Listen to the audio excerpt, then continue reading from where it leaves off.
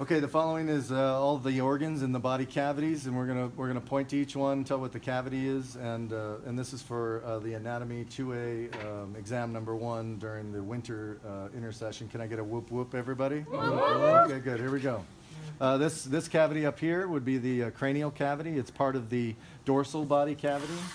This is the dorsal body cavity. So we have cranial, one smaller part of the entire dorsal body cavity, and then we have the spinal or vertebral right below that, right here. So we can take a piece of that out. It's surrounded by cerebrospinal fluid and so on. What we can see back here is part of the muscular, skeletal muscular system, and the function of this is for movement and for doing work or for isotonic and isometric contraction.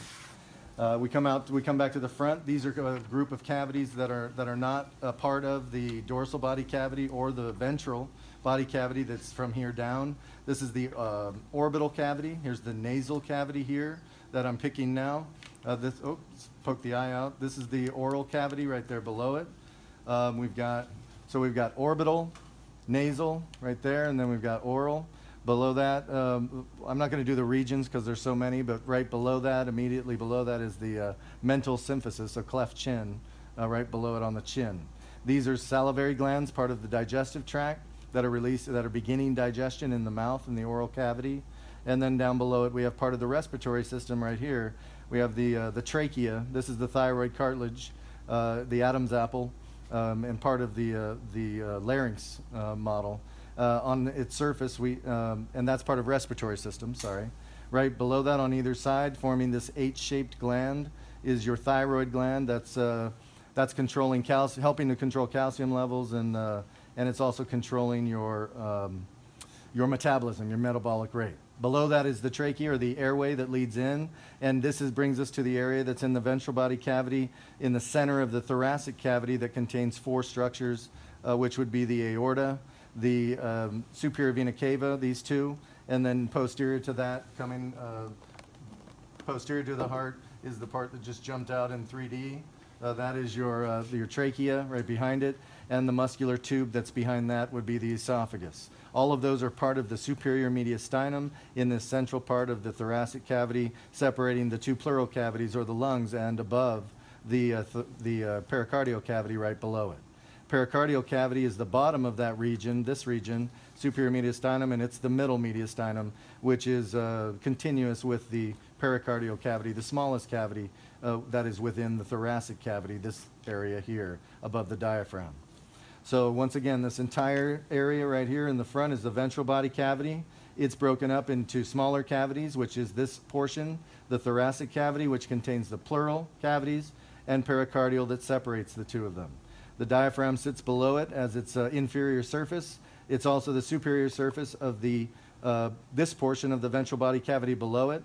This we'll call collectively the abdominal pelvic region. And as we go below the diaphragm, if we look at a serous membrane covering these organs, we would be referring to the peritoneal cavity in that entire area. Down here at the center, underneath the hypogastric region, would be the pelvic cavity, the smallest cavity in the one of the other small cavities in the ventral body cavity, and the tic-tac-toe regions you see right above that would be representing the 9 regions that break up the abdominal portion right above that within the ventral body cavity. So the diaphragm is separating thoracic from abdominal pelvic. Pelvic is isolated right here underneath the hypogastric, and the organs that we see within the abdominal cavity below the diaphragm would be the liver. This is the gallbladder right there, the green structure. It's usually associated with the right hypochondriac region, which is this. Right here in the center, we have the epigastric region. The epigastric region would have the left lobe of the liver, and it would also have the stomach right here, the part of the transverse colon right there, or large intestine. And if we were to take those 2 pieces out, the liver and the piece below it, and look into it, we would see the pancreas right behind it. Right there, this is the pancreas, the main body, the hook right there, and the main body of the pancreas that's posterior to the 3 organs we just looked at. You're not filming these down here, right? So the pancreas is also going to be over here in this quadrant or this region of the abdominal cavity with the spleen. It terminates into the spleen at the back of this left hypochondriac region, and separating the two hypochondriac regions is the epigastric region that we see the main body of the pancreas within here.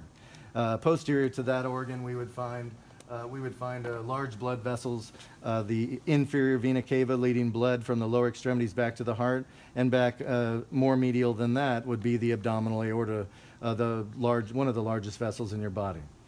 Right down below that, we see the transverse colon, which is the separator of the 6 regions down below, as you can see, from the 3 regions that I just went over. So once again, the top 3 regions are right hypochondriac, epigastric, and left hypochondriac. Below it is the right lumbar. Underneath that in the center is the umbilical, and lateral to that would be or left side of that would be the left lumbar.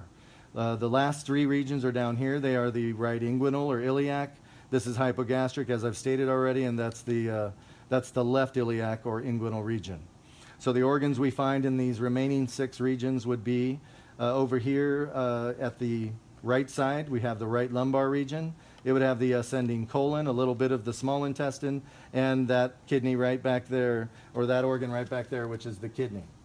As we move into the middle, we go to the umbilical region, which is mostly small intestine, but a small part of the large intestine right here, the transverse colon above it. Obviously, these small flexures also would be present in the lower part of these 2 hypochondriac regions, and so if the liver were here, this would be referred to as the hepatic flexure. This one would be the splenic flexure. So you could actually include part of the colon or the large intestine in the lower part, although I probably wouldn't ask that one on the test, you guys. That one, these flexures are a part at the bottom peripheral portion of the 2 hypochondriac regions.